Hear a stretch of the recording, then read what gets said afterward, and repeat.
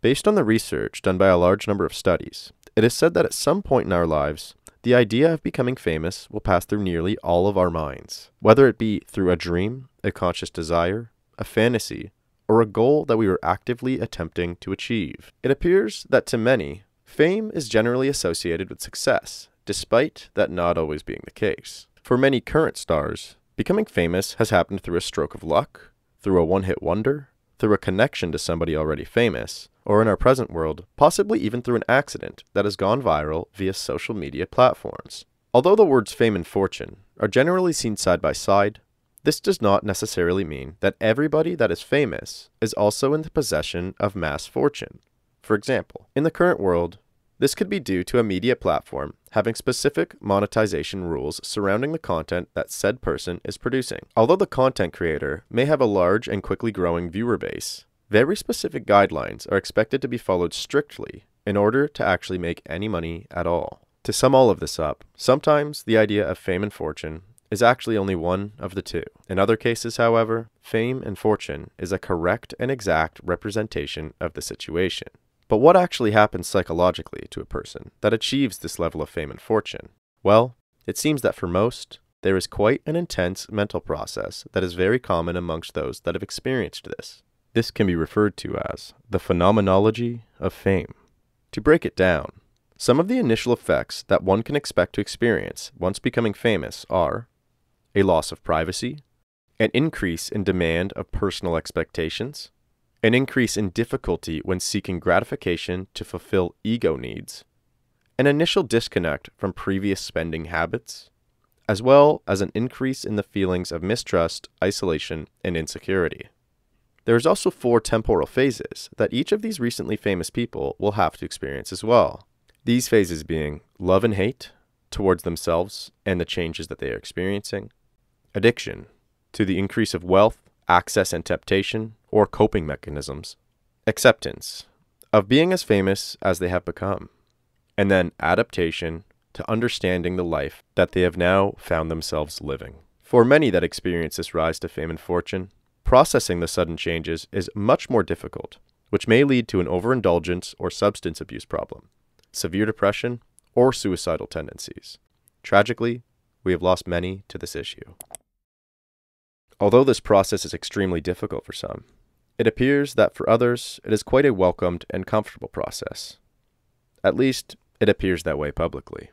Often, what the public does not tend to see or hear about via media sources is the effect that this life may have on the spouse and the family of said person. But I'll tell you, I'm a lucky man, but I'd be nothing without my lovely wife, Bryn. Our anniversary's coming up, and I want to buy her a diamond necklace just to show her what's important to me. Family, friends, good times, Michelob. That should cover the necklace. This is Phil Hartman. You may remember him from such roles as Phil Fimple in Small Soldiers, the Marlax in Coneheads, Ted Malton in Jingle All the Way, Major Colin Thorne in Sergeant Bilko, and numerous roles in Saturday Night Live. Well, I hope I've answered your questions as best I could, given the very little that I know. How could one so perfect be so flawed? Dearest. Not now. I'm busy. Of Franz Pimmick. Franz, of course, the civil engineer from Zurich, whose wife is expecting a baby any minute. You know, I'm surprised to see you. I didn't think we had anything to talk about. Or even Troy McClure from The Simpsons. Hi, I'm Troy McClure. You may remember me from such nature films as Earwigs, Ooh! Many fans consider Phil Hartman's role in The Simpsons to be one of his best and most recognizable, simply because Troy McClure's voice and bravado were so similar to that of Phil himself. Many also consider Phil to be one of the greatest Saturday Night Live cast members of all time, alongside Mike Myers, Chris Farley, David Spade, Adam Sandler, Tina Fey, Chris Rock, and many, many more. For those that have witnessed Phil in action, it would be hard to deny that Phil had an outstanding ability to control the stage and captivate the audience. Although many of his fellow Saturday Night Live counterparts shined by using their energy and charisma. Now you kids are probably asking yourselves, hey Matt, how can we get back on the right track? Phil's talent seemed to shine through his charm and confidence. This will happen to you, because you got a little boy too, but if you ever have a girl, you become an instant feminist. Anybody gets in the way of my little girl, none of this glass ceiling stuff. She's going straight to the top of the executive pool. Phil had an impressive ability to maintain the features of himself that fans grew to know and love, while also morphing into the many different characters he portrayed throughout his career. Although Phil became many different characters, it appears that to many of his fans, the most exciting part about watching him play these roles wasn't to see a comical Bill Clinton or a goofy caveman, but instead, it was the opportunity to see Phil Hartman on the TV or stage once again. Now, let's start at the beginning. Phil Hartman, aka Philip Edward Hartman, was born in Brantford, Ontario, Canada, on September 24th, 1948, to mother Doris Margaret and father Rupert Lobig Hartman. When Phil was only 10 years old, his family moved to the USA, living in Connecticut, and then California, USA. When he graduated from Westchester High School, he went on to attend the Santa Monica City College, but dropped out in 1969 to join the road crew of a rock band. A year later, Phil married his first wife, Gretchen Lewis. Just 2 years into the marriage, in 1972, Phil and Gretchen separated, and Phil went back to school to obtain a degree in graphic arts at the California State University Northridge campus. He went on to become a fairly successful entrepreneur as a graphic designer, developing logos and cover art for over 40 albums for bands such as Crosby, Stills and Nash and Poco and America. In 1975, just after Phil turned 27, Phil found himself growing more and more interested in comedy. He then began taking an evening comedy class ran by the Groundlings, which included other well-known comedians such as Paul Reubens. As Phil's interest in comedy grew, he found himself using it as a way to express his creativity and his confidence. He would frequently attend the Groundlings comedy show, and then one night, mid-show, Phil was asked to join them on stage. Phil stole the show. It wasn't long before he was invited to join the act and became one of the group's most well-known performers. Phil even went on to work with Paul Reubens in the development of several characters, including Pee Wee Herman. In 1979, Phil began voice acting in the animated series Scooby-Doo and Scrappy-Doo. He had also had his first on-screen debut in the musical action drama Stunt Rock, which was released that same year. A year later, in 1980, Phil played in a series of smaller roles, such as The 6 O'Clock Follies and The Gong Show movie. In 1981, Phil Hartman and Paul Reubens staged a live performance of The Pee Wee Herman Show, which was later broadcast on HBO.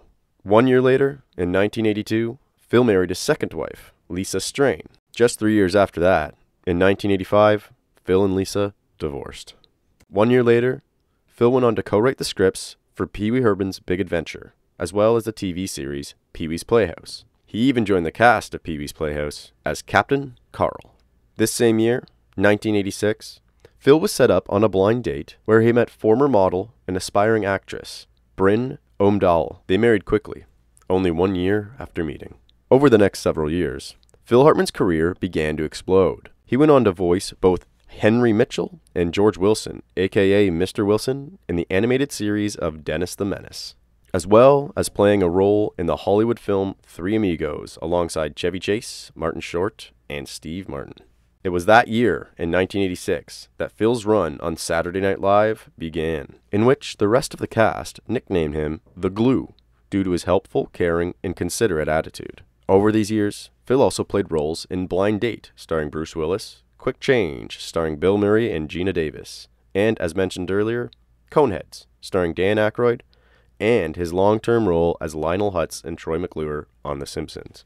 After his run on SNL, in 1994, Phil Hartman began his 3-year run as Bill McNeil on the TV series News Radio, in which Phil received a TV Land nomination for this role. By this point, Phil had already received the Primetime Emmy Award for Outstanding Writing in a variety or music program for his writing on Saturday Night Live. It was around the beginning of Phil's time on SNL, in 1986, that Bryn and Phil began their relationship.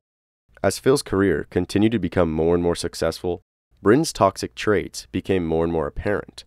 Bryn already had a lifelong history of abusing substances like alcohol, cocaine, and narcotics before meeting Phil. But it seemed the pressure and envy of Phil's fame began to exacerbate these issues. Bryn quickly became very jealous of Phil, and would constantly nag at him to pull strings in his workplace to get her as many roles as possible. Although Phil welcomed Bryn to spend more time backstage or on the set of SNL, it wasn't long before she became very resentful of his inability to land her in any quality roles. She would constantly flirt with other SNL cast and crew members. She would also ask several of them to try and assist her in the search for acting work. Her substance abuse issues escalated and her emotions became unpredictable and overly reactive. When Phil and Bryn would get into arguments, Bryn began becoming slightly physical, throwing things at Phil, including dishes and alcohol bottles. It wasn't long before Bryn would attempt to receive treatment at multiple different rehabilitation centers on multiple different occasions. However, Bryn would always relapse and begin abusing substances once again. Between the years of 1988 and 1992, Bryn was relatively clean in comparison to her previous years. She became pregnant with Phil's children during these years. After giving birth to both of Phil's children, Sean Edward in 1989 and daughter Bergen Anika in 1992, Bryn quickly became unstable once again. She began making constant assumptions that Phil had been unfaithful to her. She even threatened Phil's ex-wife Lisa Strain with bodily harm. There is zero evidence to this day that Bryn's claims of infidelity were true, accurate, or warranted. Likely due to Phil being known as the type of person that would avoid confrontation, combined with the instability and hostile environment while he was around Bryn, Phil began to spend more and more time on his own. He would fly his plane, or go out in his boat fairly regularly, which appears to be ways he could get away from the constant negative energy that Bryn would bring around him. Despite the distance this seemed to bring to the relationship, it is fairly apparent that neither of the two were seeking a divorce. This activity kept up for several years, until early 1998, when Bryn went through another treatment facility, and upon release, she appeared to be attempting to get a hold of her addiction and emotional instability. May 27th, 1998. Bryn began drinking during the day, and then later that evening decided to meet up with a friend for drinks at a bar walking distance from her home with Phil. She quickly became intoxicated and began to vent about her relationship with Phil and how she was no longer happy. Bryn began stating things about how she believed Phil did not care about her career and that she did not feel valued. As her friend was about to leave the bar, Bryn expressed her interest in keeping the night going and having a few more drinks.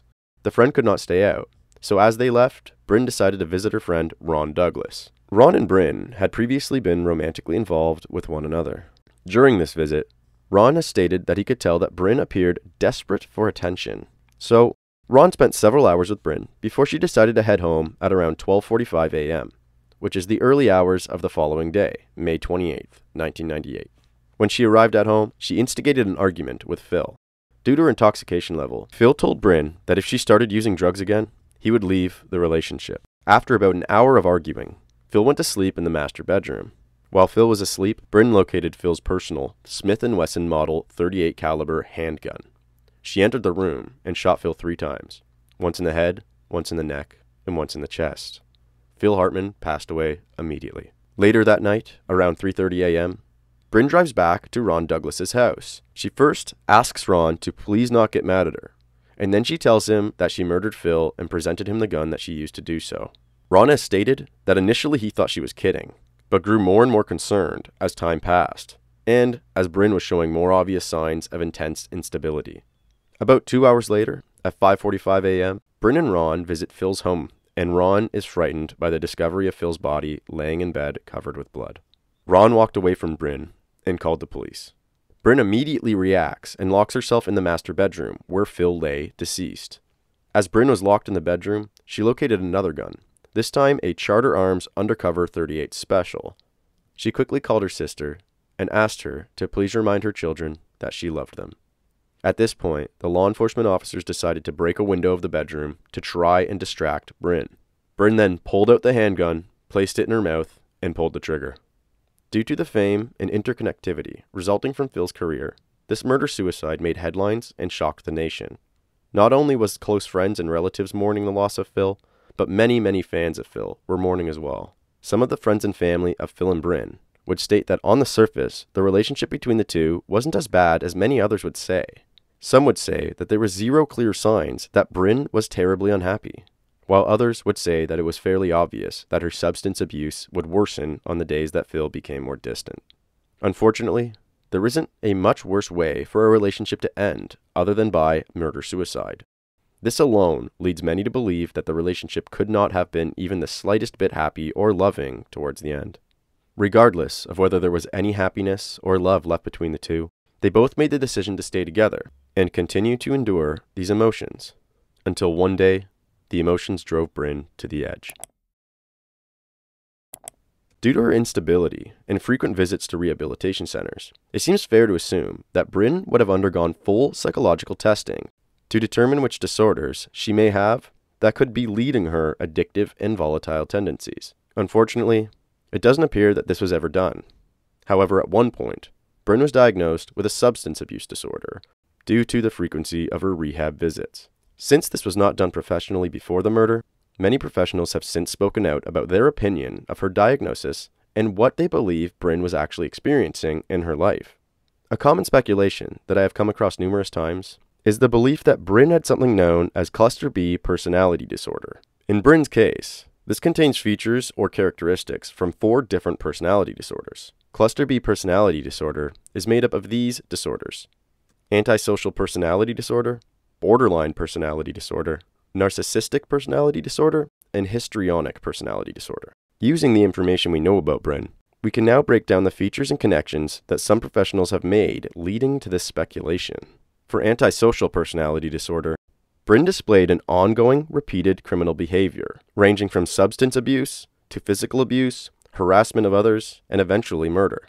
Bryn appeared to have become very impulsive, as well as making frequent, reckless decisions. Borderline personality disorder. Bryn spoke out often about her fears of Phil leaving the relationship. She would also display anger and described feelings of emptiness. She had mentioned multiple times that she felt like she was no longer pretty due to her personal beliefs that Phil was cheating. In her final days, Bryn mentioned to a friend that she felt a lack of appreciation by Phil, and she believed that she would have excelled in her own film career already, which she had not. Some have speculated that since Bryn had recently turned 40, that she could have been experiencing some sort of midlife crisis at the time of the murder, with the beliefs that she was running out of time to find success within her dream industry. Narcissistic personality disorder. It appears that many have speculated that Bryn was trying her absolute best to manipulate Phil. This could be due to a personal belief of elevated self-worth, believing that she was possibly special, or even fantasies and delusions that Bryn herself would experience overwhelming success in the same fields as Phil, if only she was given the proper opportunity. Bryn presented many signs of a high sense of entitlement, while also seeking to fulfill the need for admiration. Narcissists generally feel defined by their failures and experience difficulty when attempting to form any real, new relationships, as they generally will not present their real selves. Histrionic personality disorder. A simple way to understand histrionic personality disorder is to imagine an on-stage actor. People with this disorder tend to be very overly dramatic. They exaggerate their emotions and expressions, but tend to be very insincere. They are obsessed with their physical appearance and constantly seek approval or reassurance. In Bryn's case, it appears that Bryn's desperate fantasy of achieving fame seemed somewhat tied to a belief that she possessed the talent or ability to do so. She would wear very bright clothing and became very flirtatious with Phil's coworkers, as if they could help her fulfill her beliefs. She also presented many reasons to believe she constantly wanted to be the center of attention. I have also read that Bryn would actively try to show her face in any shots of Phil that she was hired to be a background extra for, whom was directed to look away from the camera. This sometimes resulted in swinging earrings in pictures and videos. This is another possible indication of attention-seeking behavior. Though all of this does provide some possible insight into the mind of Bryn Hartman, and the possibility that Bryn may actually have been experiencing cluster B personality disorder, it is safe to say that speculation is just that, speculation. Without a properly completed psychological exam and diagnosis, we will never know if what Bryn was experiencing could have been treated to the point of preventing this tragedy. With the knowledge we have of Phil's fame and the knowledge we have of Bryn's rejection from the same industry, some may simply argue that this was an extreme case of envy and jealousy, which led to an awful crime of passion. Others may say Phil's threat of leaving Bryn if she didn't quit the cocaine could have triggered a violent attack fueled by addiction. One thing we know for sure, though, is that although becoming famous is a dream we all have, fame is not as easy as it appears.